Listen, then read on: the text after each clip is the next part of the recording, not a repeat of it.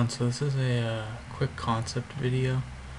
So what I spent the day working on was a threaded version of the content loading. So an issue with the previous, with the non-threaded version is that when you have a large set of images, for instance, I specifically threaded the font loading code. Before, if you had a large font set, such as like this one, which is a Chinese font, so it has about 13,000 characters, which is 20 stored in over 25 font files or font images. Loading all 25 on the same thread as the main application eats up the application thread. So to showcase this, if I run it, you'll see white for a decent amount of time. That's about 3, 4, 5 seconds of white until you actually see it rendering. Now the threaded version, which I'll show, is different in that basically when I tell the font loader to load, it will not block the main application. So see, it comes up right away, but as you could see, let me run it again. The text will pop in once it's actually done. So basically the content's streaming. This is the concept of streaming content, which most modern game engines implement in some form. That way you don't actually have like loading screens where you pop up a screen for a second, and then basically during that time on the same thread you're loading content. Multi-threading, it just allows you to basically play the game as content's being loaded. So let's look at the code for this. So I created this test class, which is, you know, a font loader, I called it, but basically it's just a class to encapsulate the threaded code. Load is the main function, and this isn't really extensible at the moment, but it was just sort of a proof of concept. What I load is this specific font, which I said here, you know, it's a large font set. And here's the actual thread. So what I pass to the thread is basically a vector of font objects, pointers, that I'm going to actually be storing in creating fonts and putting into that font vector. A font pointer, that's actually probably not necessary, but just it's there right now. It's just something I temporarily store the new font object into in this atomic bool.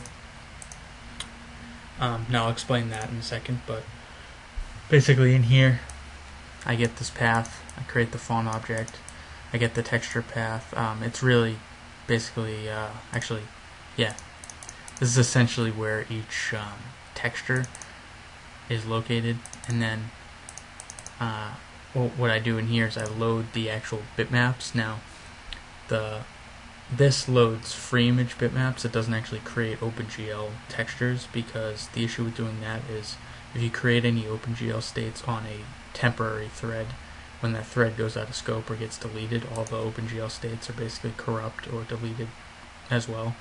So nothing will render basically. You'll have all the information, but all the OpenGL states will have disappeared. So we do that later. But basically I load all the information, the raw information, and then once it's done loading, I set finish to true. That's that atomic boolean. The thing about threads is basically detached threads or asynchronous threads, you don't really have control. There's no easy way to find out whether or not the thread's finished, because it just will silently destroy itself once it's done. So inside the thread you have to actually manage or set a value that basically determines when the thread is done. So now this is a lambda function that's passed. These are actually the parameters that get passed in. So this is a reference to that font. The thing about using the standard thread object is if you do pass any references, you need to pass it as a standard ref, not a not just as its own reference. This is that pointer to the font. I could probably remove that, and this is a memory address of that atomic bool. And here we just call it detach, which will run the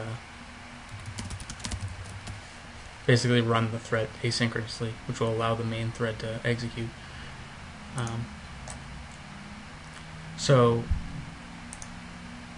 And this will return is finished.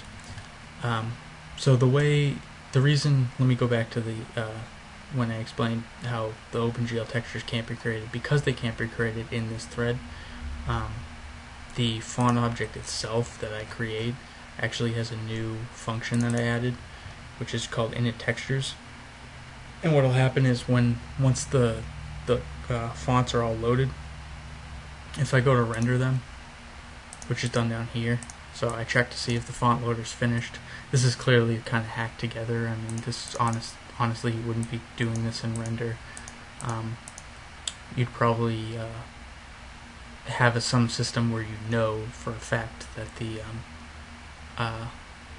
all the content's been loaded. But you basically, I get the font, and then if the font exists, it's just a extra check. I go to render. Now inside here though, I check to see if the font's been initialized. So if it's not initialized, I do the initial OpenGL state initialization. So this will create all the actual GL texture handles, and then we're ready to render. So all that put together basically gives me this. So yeah. Now, of course, one of the new features of the Visual Studio I'm using actually has tracks the memory usage of your application. As you can see, this is quite a bit, 72.4 megabytes. So clearly, there's some memory leaks I have to get rid of. And you can actually see, if I run this, you can see it go up from 40.5 or 45 to 70, and that's when it actually loads all the bitmap images. So generally, you don't want to load 25 large 512 by 512 images into memory if you don't know that you're absolutely going to use them all. But thanks for watching this video. I'm going to do actually a video soon about the new Visual Studio 2015 tools, such as the GitHub integration and the diff and merge tools that used to be part of Team Foundation's server and still are, but now you can use them with GitHub. So stay tuned for more.